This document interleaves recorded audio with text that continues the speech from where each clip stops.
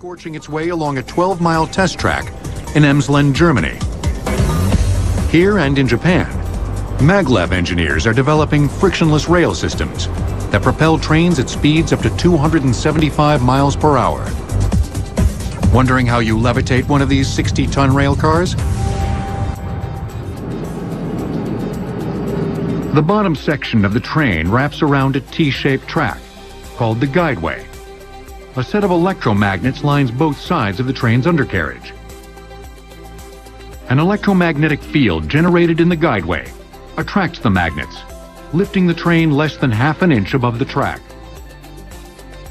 A second set of magnets lining the train's sides exerts a lateral force, keeping the vehicle properly aligned.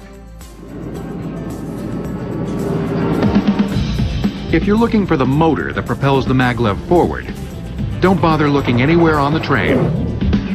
It's laid out flat along the guideway.